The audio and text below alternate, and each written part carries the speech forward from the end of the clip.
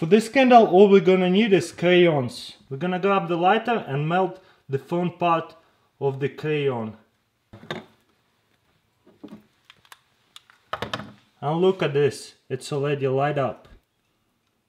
Just get the paper on fire and set it into the plate. Just like that. Be careful, don't get burnt. And we got homemade lighter, very simple. And if you have bunch of crayons, it will last you for like weeks. We're gonna put the glove on and grab it by the metal part right here. So just be careful, kids, do not try this at home. See, I finally broke this glass. Do not. If you try this, be very careful.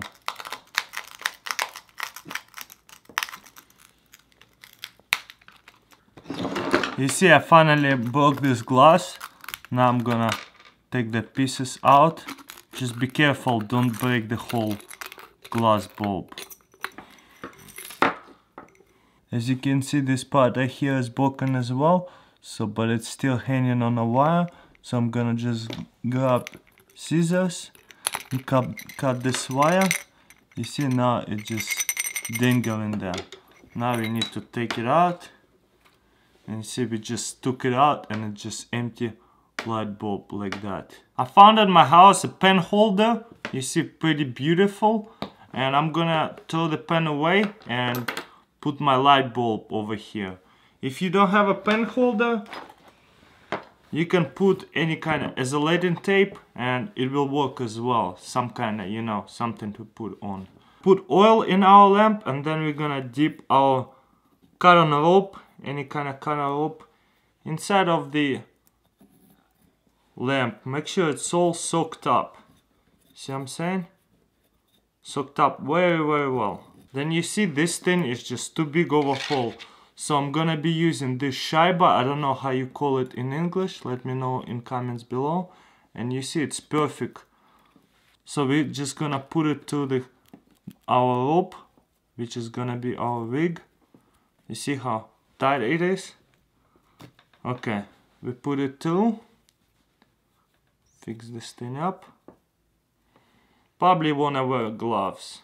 And put it inside of a lamp. Then we're gonna light up this candle. And you see how awesome it is? For this experiment we're going to need 2 empty cans, marker, a knife or scissors, and some kind of platform where we're gonna mark it where to cut. So we place a marker like that and mark it like here on a can, a line. This tells us where to cut. On this can and on the other can. Now we're gonna cut it on the line.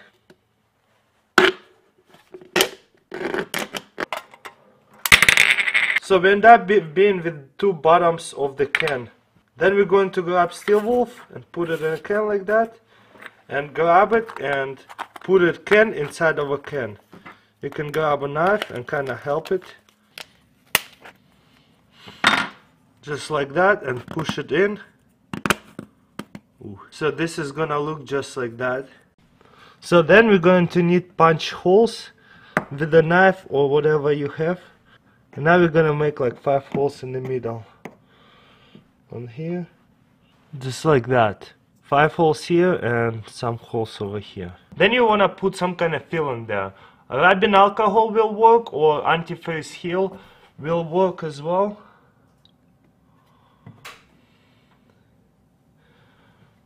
Not too much, you don't want to overflow it.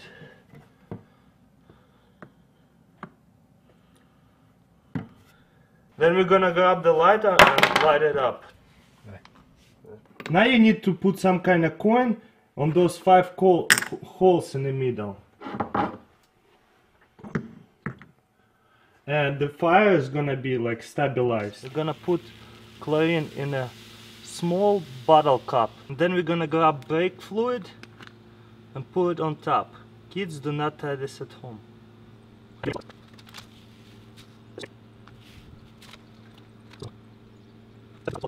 You can see. Let's get a closer look. See, it's starting to smoke.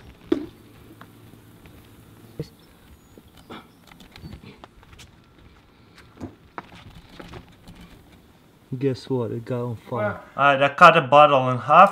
Then I need to cut on this side. It's gonna look like that. Then I wanna cut it this way to get the holes for alcohol. Then I'm gonna grab a Sharpie and match it up with this can.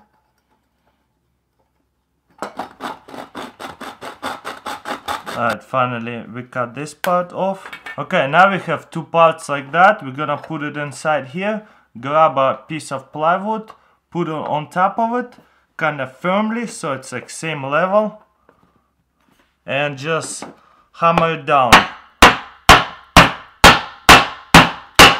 You see, it's going in and all the way in. Looks good, it's all the way in, and now we're gonna make a holes over here, around here, so we can even cut this one down even lower. And now we're gonna need to make holes. You see how it's popped up a little bit? Just a little bit lower where it's popped up. I will make bunch of holes with this pin, small holes. You see how I'm making holes all the way around? Then we're gonna put rubbing alcohol in there. You see, not too much, and light it up. We're gonna give it a minute to get it going, and after the alcohol boils, it's gonna start to burn from here. So then we're just gonna put the top on a... So then we're gonna put the top on a stove, and it's gonna boil the water. I'm gonna show you how to make camping shower. Bucket, a water hose switch, you know, couple of connector pipes. That's another connector pipe with the tape to water seal it. And they got the old hose, cut it, the end from here and the end from here, and connect it together with a small pipe. And this ties, they tied it up, so they got a short hose. And for the shower head, they use water sprinklers and 3 rubber rings to keep all that together and tight and water seal. So let's put it all together.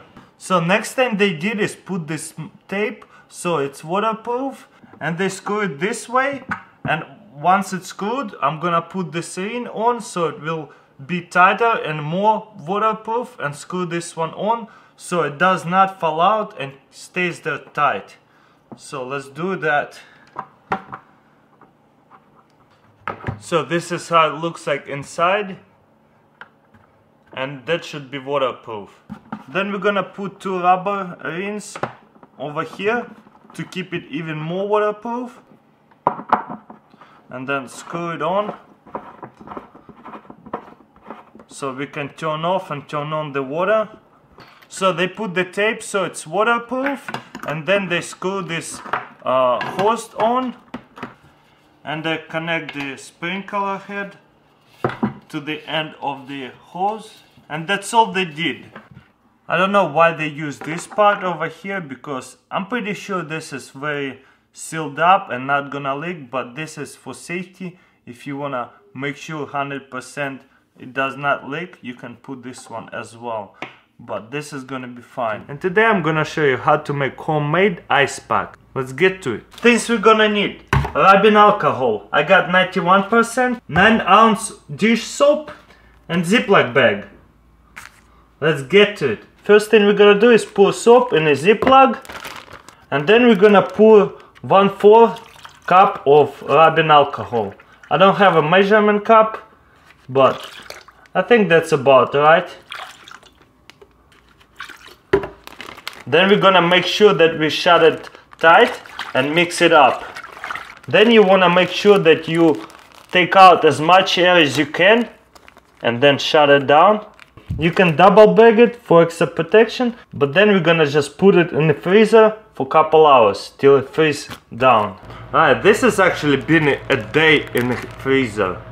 What do you guys think? This is actually, you see, it doesn't freeze up, so you can apply it over your hand, and it's actually, you know, if ice, it's like not as comfortable, but this is like comfortable ice pack.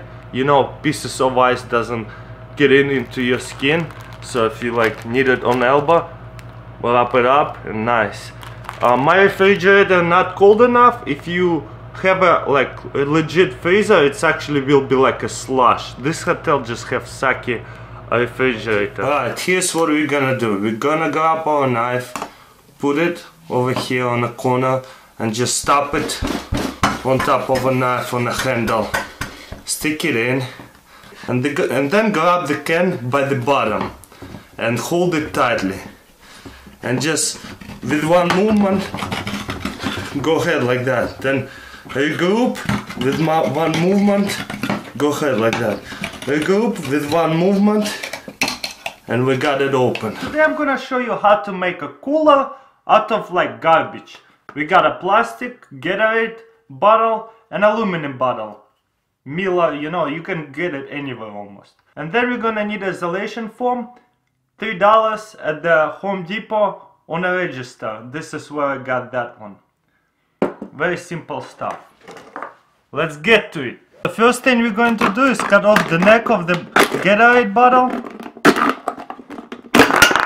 And then we're gonna cut the bottle this way. And then we're gonna cut it from two sides right here, so we can stick this bottle inside. Alright, then stick the bottle inside, just like that. Then we're going to grab small piece of tape, squeeze the bottle where we cut it, and kind of tape it for now with a little bit of tape, right here. And same thing on the other side. And now we're gonna grab our isolation foam, stick it into the slot where we cut it, like this, and just fill it up with foam.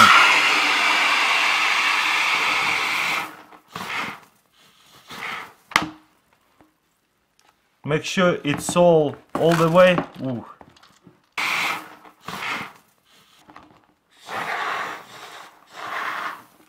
Okay, the rest of it you can just wipe it off, or if it dries off, you can cut it off later, but I would wipe it off right away. Alright guys, don't make the same mistake I did. Use gloves, because this stuff is very sticky and it's just uncomfortable to have all the sticky stuff on your hands. And I hate that these gloves are small for my hands, you know, you see they busted. But anyways, next we're gonna wrap it up with the duct tape, so it looks a lot better. But this is like first time me doing this kind of thing, so it is a little bit of fail. I'm sure you guys could make it better looking one for sure.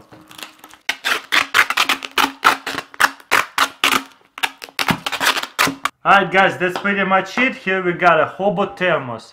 That's pretty simple to do, and if you need to, like in a zombie survival apocalypse, you need to make a thermos and you wanna, you know, keep your tea hot in the winter time, you know, you can just grab aluminum bottle, a plastic bottle, and some isolation foam and make a thermos. It's pretty cool projects. I was doing it for the first time, so it kinda came out pretty ugly. Not too bad, but here we have aluminum bottle, so you can put very hot stuff in there. Foam will be completely fine, and it's gonna keep the heat for a long time.